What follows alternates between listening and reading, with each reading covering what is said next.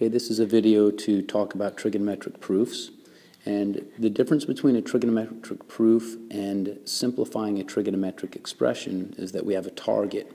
So where previously we would take this and we would simplify it down to cotangent t through a series of steps, and the instruction would have been to simplify it.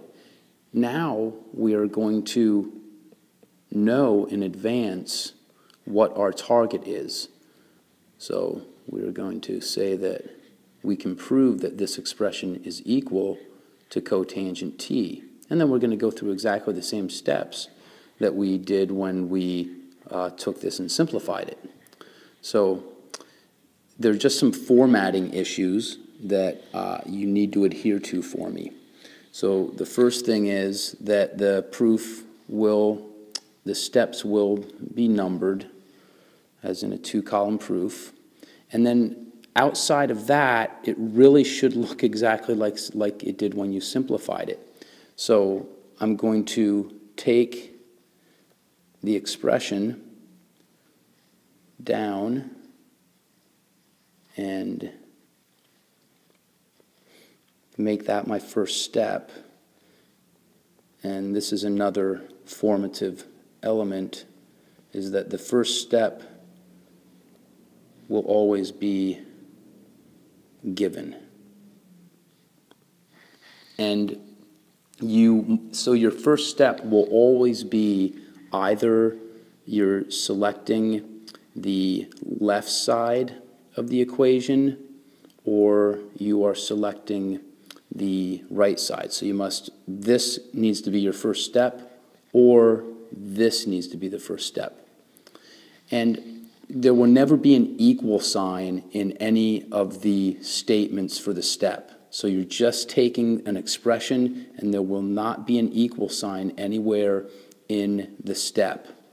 So you've chosen a side, and now you are going to operate upon that expression until you get it to look like what you're trying to prove. So the next step here might be this. So I'm going to take the secant and multiply by 1 plus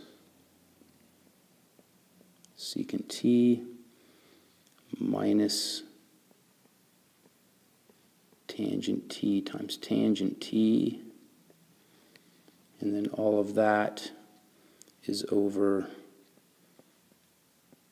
tangent t times 1 plus secant t, and that is, what did we do there? I mean, I would say we subtracted with a common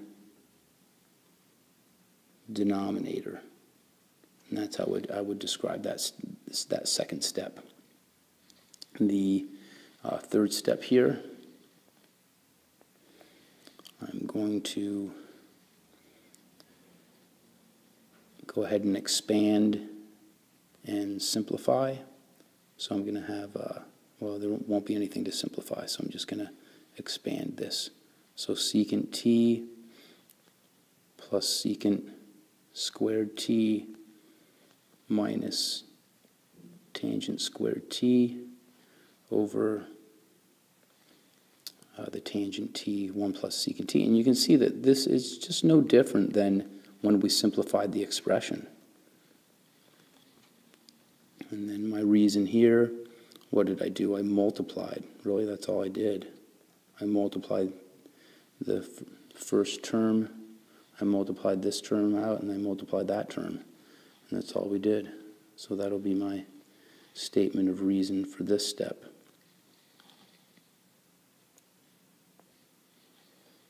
Okay, moving along to step 4. In this case, we've got secant squared t minus tangent squared t, which will simplify.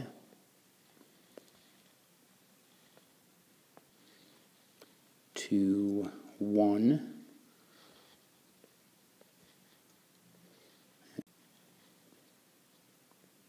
plus secant t over tangent t times 1 plus secant t.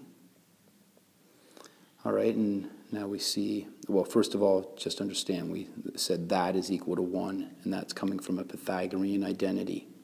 And I think that's all we did in that step, right? So we'll label that as a Pythagorean identity.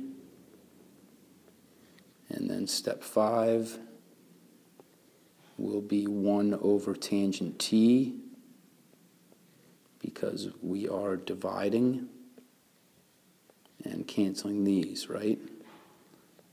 So that'll be division. And step 6 is cotangent t. And we're finished. And that was accomplished with a reciprocal identity. And we've completed the proof. So you see it looks exactly like simplifying. I am adding the numbers, so I am numbering the steps. There's never, an equal sign is never introduced in any step. So if you do this and you follow my instructions here, you'll never have this problem that some students have of they use an equal sign and they set up a step and then they somehow use a property of equality within the proof.